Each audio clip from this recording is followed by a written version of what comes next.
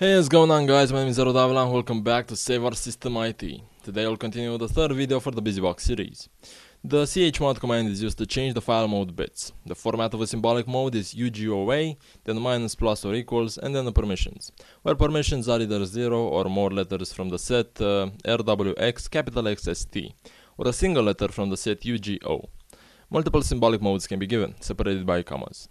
A combination of the letters UGOA controls which user's access to the file will be changed. The user who owns it is U, other users in the files group is G, other users not in the files group O, or all users A. If none of these are given, the effect is as if A were given, but bits that are set in the U mask are not affected. The operator plus causes the selected file mode bits to be added to the existing file mode bits of each file. Minus causes them to be removed, and equal causes them to be added and causes unmentioned bits to be removed, except that the directory's unmentioned set user and group ID bits are not affected. The letters RWX, capital XST select file mode bits for the affected users. Read is R, write is W, execute or search for directory is X, execute and search only if the file is a directory or already has execute permission for some user is capital X. Set user or group ID on execution is S, and the restricted deletion flag or sticky bit is T. Instead of one or more of these letters, you can specify exactly one of the letters UGO. The permissions granted to the user who owns the file is U, the permission granted to the users who are members of the files group is G, and the permission granted to the users that are in neither of the two preceding categories is O. Numeric mode is from 1 to 4 octal digits, 0 to 7. Derived by adding up the bits with values 4, 2, and 1. Omitted digits are assumed to be leading zeros. The first digit selects the set user ID 4 and set group ID 2 and restricted deletion or sticky 1 attributes. The second digit selects permissions for the user who owns the file.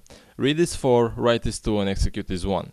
The third selects permissions for other users in the files group with the same values, and the fourth for some other users who are not in the files group with the same values. Chmod never changes the permissions of symbolic links. The chmod system call cannot change their permissions, but this is not a problem since the permissions of symbolic links are never used. However, for each symbolic link listed on the command line, chmod changes the permissions of the pointed to file. In contrast, chmod ignores symbolic links encountered during recursive directory traversals.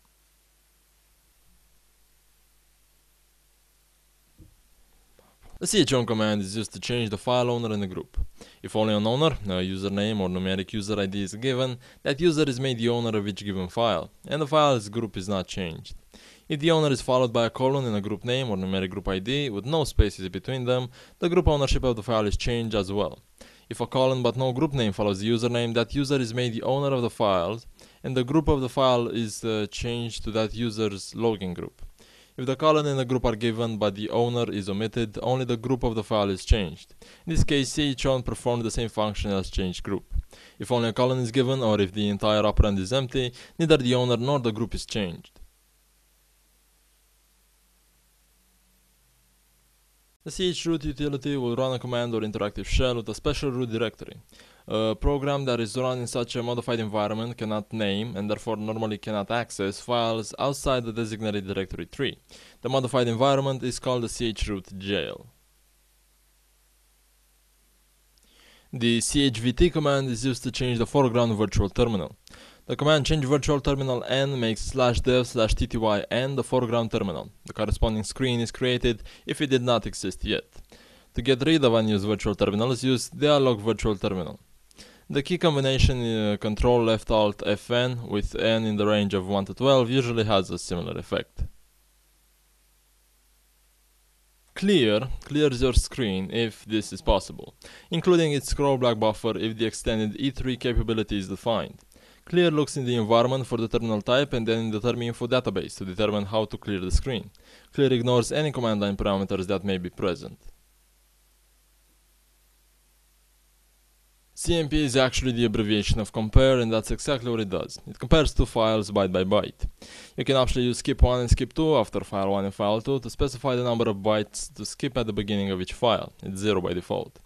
CMP reports the differences between two files character by character instead of line by line. As a result, it's more useful than diff for comparing binary files. For text files, CMP is useful mainly when you want to know only whether two files are identical. For lines that are identical, CMP produces no output. When the files differ, by default, CMP outputs the byte offset and line number where the first difference occurs. You can use the -s option to suppress that information, so that CMP produces no output and reports whether the files differ using only its exit status. Unlike diff, CMP cannot compare directories, it can only compare two files. The cp command is used to copy files and folders. It's one of the core Linux commands. It's pretty easy to use. The first argument would be the file or folder you want copied, and the second argument would be the new name of the file, or the location where the copy should be placed if it's a directory. The cp command can also be used to create hard links between files, but we will go on about hard links and symlinks further down the series.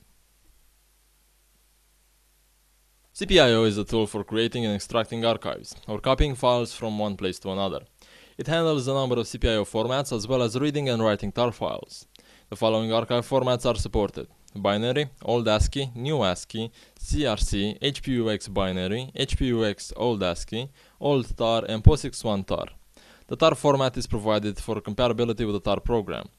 By default, cpio creates binary format archives for compatibility with older cpio programs. When extracting from archives, cpio automatically recognizes which kind of archive it is reading and can read archives created on machines with a different byte order. In copy-out mode, cpio copies files into an archive. It reads a list of file names, one per line, on the standard input, and writes an archive onto the standard output. A typical way to generate the list of file names is with the find command. You should give find the -depth option to minimize problems with permissions on directories that are unreadable. In copy-in mode, cpio copies files out of an archive or lists the archive's content. It reads the archive from the standard input. Any non-option command line arguments are shell globbing patterns.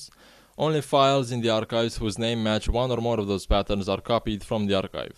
Unlike in the shell, an initial dot in a file name does not match a wildcard at the start of a pattern, and a slash in a file name can match wildcards.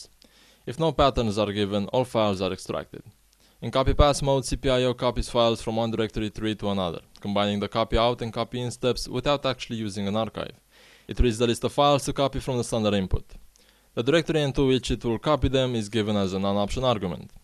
And that's about it for today. Don't forget to like, share, and subscribe. Any questions you might have are to be left down in the comment section or on our website www.sosit.co. Again, that's www.sosit.co. Thanks for watching and have a nice day.